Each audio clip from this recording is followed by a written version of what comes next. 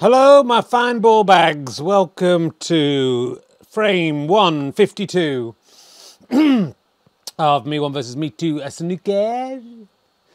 Je m'appelle Richard Tring, moi1 versus moi2. Pendant moi, je connais le fait le français snooker, mais sacrebleu. Actually, I'm doing the English one. Sorry, I'm doing the English one. Welcome to the English. Me1 versus Me2 snooker. Basically, it's Me1 playing Me2 at snooker to find out who's the best. I apologise for the late start. My kids do swimming and football on Tuesday. We get back late, and we have 2 new cats in the house today. They haven't just snuck in. We've got 2 new cats, and they're very excited to see them. So, and my wife went out. I know. I mean, it's good for the snooker, but it's not good for getting the bedtime done. So I had to do the bedtime on my own. The kids wanted to see the cats. It was chaos. I'm absolutely exhausted. I did loads of rehearsals this weekend. What's a man to do? And I know it's almost pointless doing the football scores at 20:33, but I will probably have to do that in a second. What's the point, you might say? But that is the point. Oh, I should say Ian Hamilton's family got in touch to say that they think the Stone of Scotland should be in Scotland. And they were very cross with me for implying otherwise, and therefore they do not want the arena named after him. So I am very sad to tell you that this week's podcast arena, and forever unless his family complain, he's probably your favourite academic from the Sharif University of Technology. He was also at the Isfahan University of Technology. I think I've given, it was at the University of Waterloo. I think I've given enough clues. He ranked 27th in the university entrance exam in 1980. I think I've given you enough clues. He did 68 papers, supervised, this is just off the top of my head, more than 80 master's and doctoral theses in Iran. He's a professor, he was an academic, he was a member of the Society of the Devotees of the Islamic Revolution, of course. And I'm very azad to tell you that this week's arena is named after Reza Rooster Azad. I don't know if Rooster was a nickname. Reza Rooster Azad, and I'm very Azad. Yes, I'm afraid so. Sorry if I've broken that to you. Has Angela Lansbury died? What? Well, if I'd known that's not on Twitter. Where did that come from? Where's Angela? I can't see that news. Angela Lansbury. How dare you pretend Angela Lansbury's died, Andy McH. She will never die. I see no news of that. I'm going to have to look it up on Twitter. That's always first, isn't it? That's always first with the news. There's no one talking about Angela Lansbury on there. Someone's just mentioned Angela Lansbury. It seems like too much of a coincidence. No, it's still Reza Rooster Azad. I'm sorry. Murder, She Wrote. It had to come to her eventually, didn't it? It had to come to her eventually. She eventually had to be the one. That's properly sad. That's properly sad. That is. Let's make it to both of them. Let's make it the Reza Rooster Azad Angela Lansbury arena. I think that's the only fair thing to do. And seeing it was Andy McH who pointed that out, he's the one who has to fit that all into the little box. So good luck to him. So that's sad about Angela Lansbury. I don't know if I can continue. Well, let's just, while I try to get my bearings and get a grip, let's have the latest football scores at about 30 minutes, 45 minutes. What a waste of time. Some of these at half time. Dynamo Zagreb, in Group E, 1-0 down against FC Red Bull Salzburg. I mean, that's literally just a soft drink. AC Milan 0, Chelsea, an English team, 1. Group F, Celtic 0, RB Leipzig, that's Richard Barry Leipzig, 0. Shakhtar Donetsk, 0. Real Madrid, 0. And I hate it when pretend Madrid plays. I can't give you the Manchester City result as that's a result. Borussia Dortmund, 0. Sevilla, where the oranges come from, 1. Can't tell you about Maccabi. The Maccabees are playing. They're usually a band. They played at Juventus. Interesting score. Paris Saint-Germain, 0. Benfica, that's that fizzy drink in it you have in the morning. Benfica, 0. Scottish Premiership, Dundee United approaching half-time against Hibernian, 1-0 ahead. Too many goals gone at this stage. Championship, Wigan Athletic 0, Blackburn Rovers 0, half-time. That's good to see they haven't scored any goals. Women's World Cup qualifying. These games still playing, though, in the 115th minute. Portugal 3, Iceland 1. Switzerland 1, Wales 1, both of those in extra time. I think Portugal may just nick that one from Iceland. Scotland 0, Republic of Ireland 0. Come on, Scotland or Ireland, I like both of you. In the EFL Trophy, Doncaster Rovers 1, Barnsley 4, 75 minutes gone. Gillingham 1, Colchester 1, half-time. League 1, Charlton Athletic 2, Exeter City 1.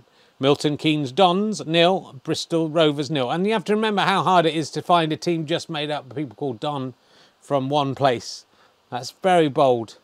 Peterborough United 2, the old Peter with the Posh or something like that, the Potters, the Peterboroughs 2, Forest Green Rovers, the old Greenies 1. A lot of women's international friendlies, some of them have finished. Netherlands 0, Norway 2, Spain 1, USA 0, England 0, Czech Republic 0. Into the National League, where prepare yourself some bad news. It's a sort of playoff clash between York City and Dagenham and Redbridge. York City seemed to have the ball in the net a couple of times in about the 6th minute, but the referee did not agree, and Dagenham and Redbridge got the net. They got the net in the net. It's 1-0 to Dagenham and Redbridge, but there's a long way to go. St Albans City 0, Concord Rangers 0 in the National League South. Scottish League 1, Kelty Hearts 1, Queen of the South. No, Kelty Hearts 1, Queen of the South 0. Scottish League 2. I'm convinced someone just puts these in the BBC to make me feel stupid. Bonnyrigg Rose 1, Annan Athletic 0, Elgin City 0, Albion Rovers 0. And those are all the latest scores. I'm keen to get on with the old snooker. Angela Lansbury. You know, was she any better than Reza Rooster Azad? How many doctoral theses did Angela Lansbury do? Not many. Here comes Sybil, Aqua Sybil. What are these strange enchantments I feel whenever you're near? Hello, it is I, Sybil. I am here in the future, the past and the present. Yeah, we know all that stuff. What's the score going to be? Let me think. I think it will be victory for, I can see 1 or 2. It's going to be Me1 or Me2. Yeah, that's good. The score will be 15 to Me1. It's not looking good for Me1. 15 to Me1. And 87 to Me2. Well, that's a big... Well, I mean, if that comes true, I'll be very surprised. Never doubt me, have I ever been wrong? I mean, yes. Yes, you have. Hey, look, everybody, my book, Can I Have My Ball Back, is out next week. In about 10 days' time. You can get it at gofasterstripe.com. If you buy it at gofasterstripe.com, you can also buy this amazing right bollock finger puppet. It's like one of those finger puppets from the olden days. Stick your fingers in there. You can have right bollock. There will be instructions on what paint you will need to paint it if you wish to have it painted. But it comes unpainted. Thank you to Richard Ison for making these by hand. Absolutely incredible. There's only 100 of them in existence, so be quick. Or you can just buy the book. You get a little signed thing from me. And if there's a little... And you don't have to buy the puppet. If you just buy the book, you get a little signed postcard. One of those postcards has a special prize, golden ticket, and you can win one of these, which is almost the same. But look, it's painted. It's a stress ball, bright bollock stress ball. Not many of these in existence, less than there are of the puppet. And one person who buys it from Waterstones will get one of those. One person who buys it from Chris Evans, not that one, gofasterstripe.com/ball will get that. And also, I should also say, if you are a fan of snooker, if you're not, why you're watching this, you bloody idiot, or of my other non-commercial podcasts, you can support us by becoming a member at gofasterstripe.com/badges. We've got a new membership card, which we send. If you're already a badger, you can apply for this at twitcherfund.com. Or it might be twitcherfund.co.uk, I can't remember. You get a badge. It's usually red, but if you spend a bit more, you get a platinum one and a gold one. You get a carrot badge. You get a little rule book and all sorts of stuff. And there's a codes and secret codes in there. You'll also, while stocks last, get a Prince Andrew No Sweat sweatband. And you will help support us making more of these from £3 a month. You can pay more if you want. You can pay less if you want, but you won't get all the stuff. I don't think you can pay less anymore. If you are paying £1 currently, you need to bump up if you want to get the extra stuff. But if you're already paying, you can go and put your details in and we will send you that stuff. So thank you very much for your support. Let's talk to the Me's. Angela Lansbury dies, 96 years young. Well, I was just saying how no one from Mary Poppins, or hardly anyone from Mary Poppins has died. It's the reverse curse of Mary Poppins. Of course, Angela Lansbury in some of the rival Disney productions. So hopefully Dick Van Dyke and what I call her, Mary Poppins, Julie Andrews, and the lady votes for women, Step in Time. Hopefully she'll be all right. They're all in their 80s and 90s. Well done for them all. Well done to Angela Lansbury for living so long. That's what I'm going to say to her. Let's see how Me1's feeling about the death of Angela Lansbury. Richard, it's going to be very hard for me to carry on. Not only was I a fan of Angela Lansbury's, but I was a big fan of the academic work of Reza Rooster Azad. So, but, you know, I'm a professional. I have to get out there and I have to play regardless of my personal feelings. Sure. You lost, Angela Lansbury's died again. You lost last week by some margin. You're now 10 frames adrift. Do you think there's any way you can ever pull this back? Richard, you know, I'm a humble man. I'm probably the most humble man. And I'm a family man. I care deeply about this country, this great country of the United Kingdom, especially England. And I care deeply about Liz Truss. In her I trust. And I think with all those things together, yeah, I think I can win today. I'm going to try and win it today. So you haven't been trying before. I try every day, Richard. I try my hardest. Sometimes it doesn't work out.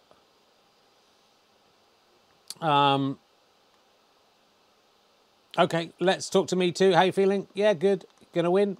For sure. Sybil's right behind you. Correctly so, because I will win. All right, let's head over to the Reza Rooster Azad / Angela Lansbury arena, and that better all be on there, Andy McCacher. You'll be in trouble. To talk to commentator 1, commentator 2. Let's see what's going on. Hello, Richard. Here we are in the Reza Rooster Azad, Angela Lansbury. Not the first time those two names have been together. Of course, they were lovers in the 1990s, briefly. Sad that they go on the same day, but that's the way it goes. Look at that. Andy McCacher's got all of that on there. He's no slouch. You can say what you like about Andy McCacher. He's not a slouch. It's a crucial frame. Commentator 2, isn't it? It really is commentator 1, and I'm very much looking forward to seeing who will be triumphant from this particular frame. Also, I hope York City will come back and beat Dagenham Redbridge, otherwise I'll be sad. Okay, well, that's very good. And as it's Me2, I believe, stepping up to the Oki now, wearing his trademark grey sweatpants. And that's a nice break from Me2. Doesn't get anything down.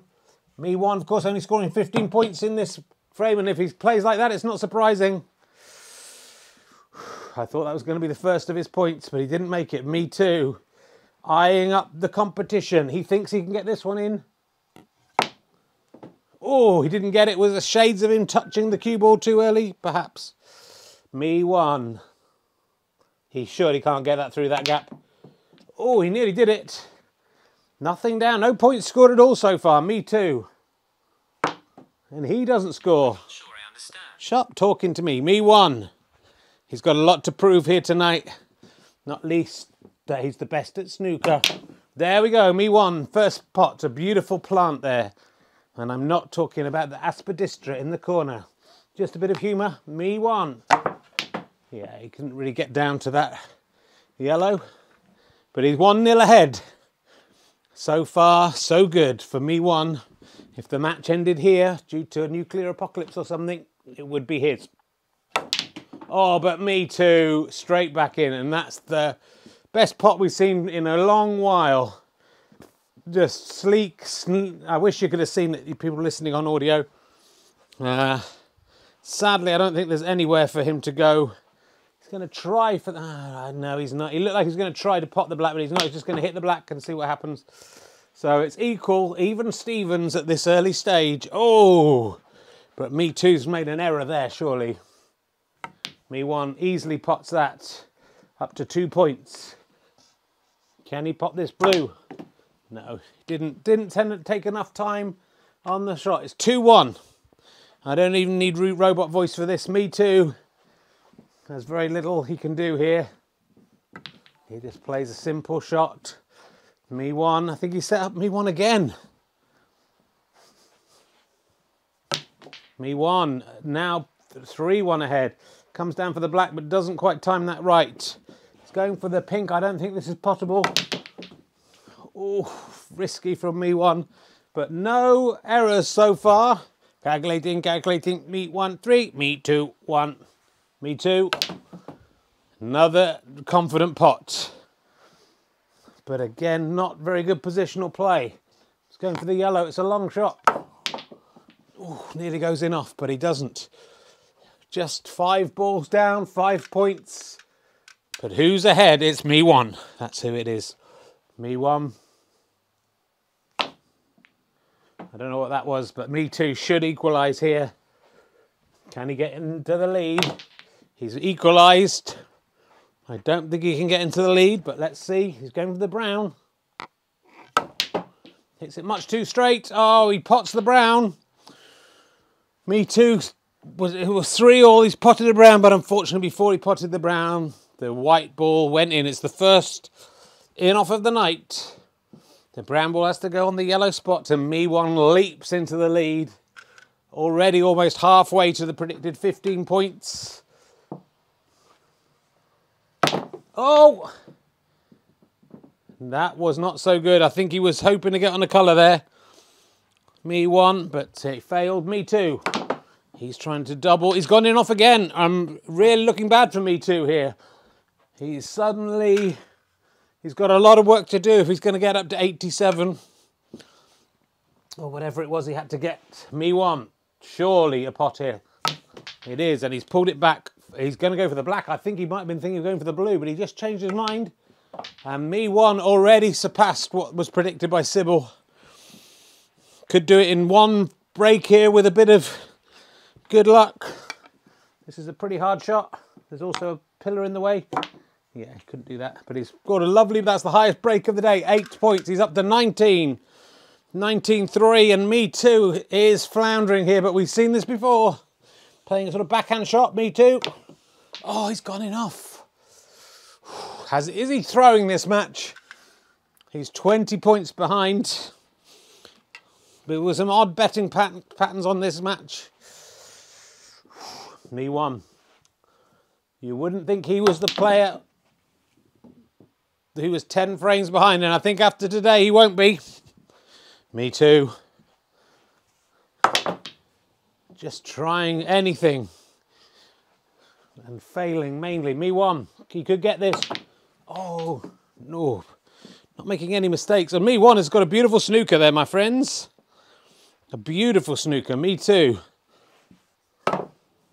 Oh, gets out of it. Nearly pots. Me1. Yeah, he can't get this in, surely. Oh, nearly does it. Going for another snooker. Me2, though, can get that one. Nearly in off. This is like a game of chess played with anal beads. Me1. Oh, Me2 now. I think that's right, Me2. Oh, Me2 potted the red, but he's gone in off. He's just followed through.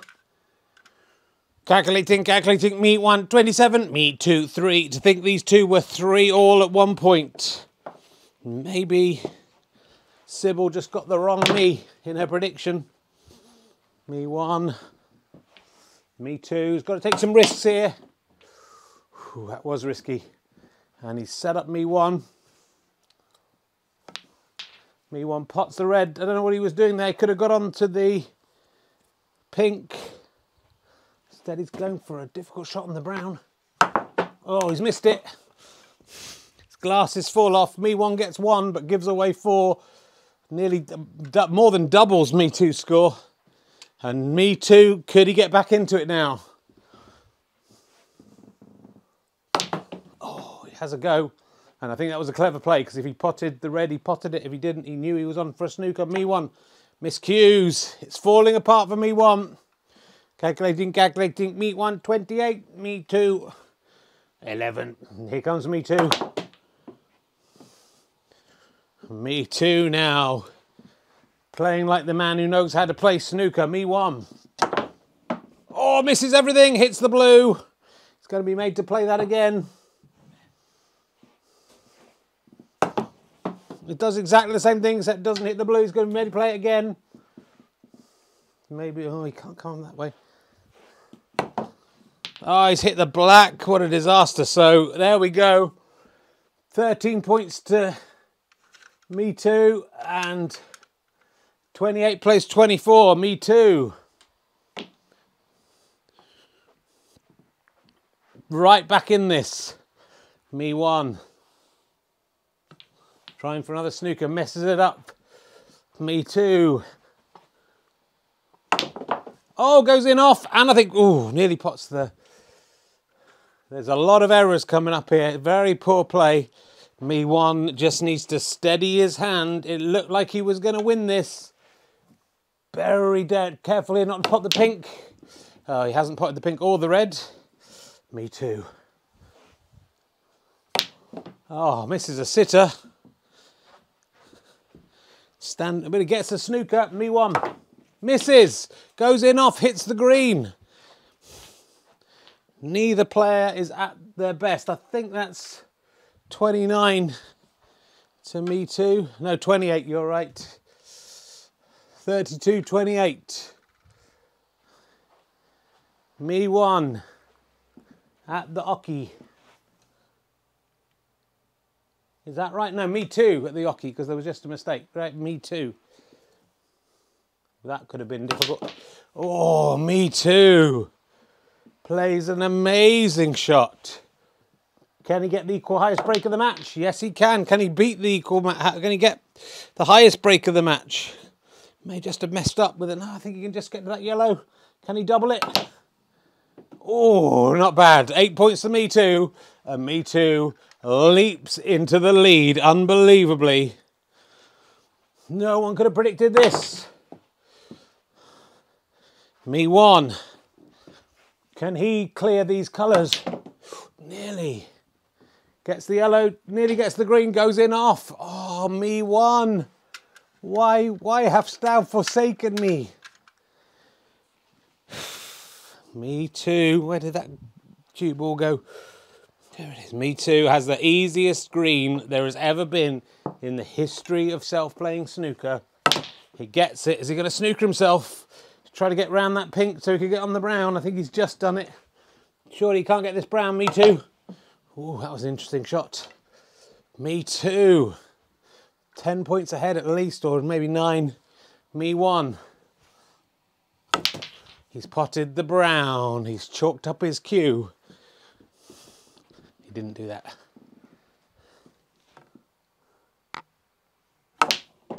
Me1. Can he do this?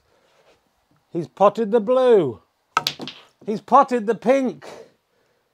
He's come up perfectly. Oh, just a little bit too far on the black. Can Me1 get a 22 break here? He cannot. Oh, he can. He can. Me1 has done the most amazing thing. I think he was all right anyway. No, he wasn't. Oh, my goodness. He doubled the black in. Gets 22. One of the highest breaks we've ever seen in self-playing snooker, if not the highest. takes it 56 to 43. Oh, well, could this be the start of an amazing comeback? It looked like he'd won it. He looked like he'd lost it. And then he came back and he won it. Just as Sybil predicted, Me1 15, Me2 87 was in fact Me1 56, which sounds like 15, and 43, which is almost exactly half of 87. You have to sometimes read between the lines and read between the lions. Well, I expect Me1 will be unbearable after that. Let's go back over to Richard Herring, still reeling from the York City being 1-0 down, hoping that they might be 1-1 by now, but they're not.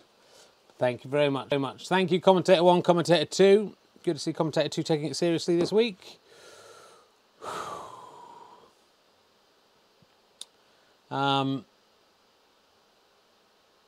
Amazing stuff. You know, I don't know how that happened. I don't know why that happened. Let's talk to Me2. What happened? I've got no excuses.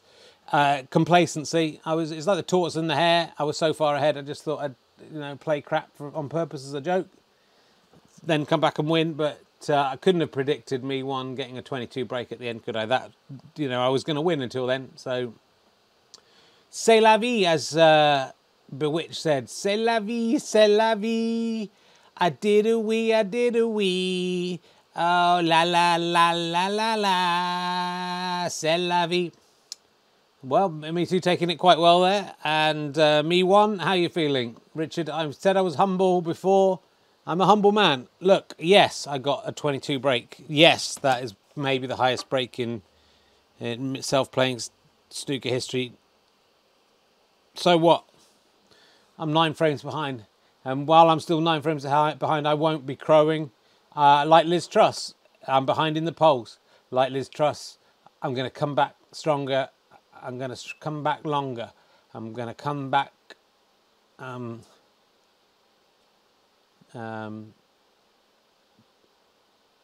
with some wonga and share it around the country so everyone's okay. Thanks for having me, Rich. It's been great. Let's talk to Sybil. How do you feel? It's just as I predicted. Not quite. Look, hopefully we'll be back. It's difficult Tuesdays now for me, and I'm tired every week. And, I just want to do my best for this podcast because I know all those people out there who put their money in every month. Someone who gets like this red badge, £3 a month. All they've got is a little yellow thing, some badges to show how cool they are, and sweatbands.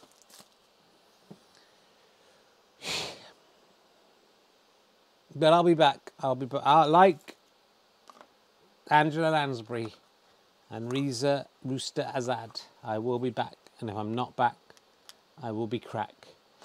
From me and all the me's, let's hope York City can turn this around for my sake and yours.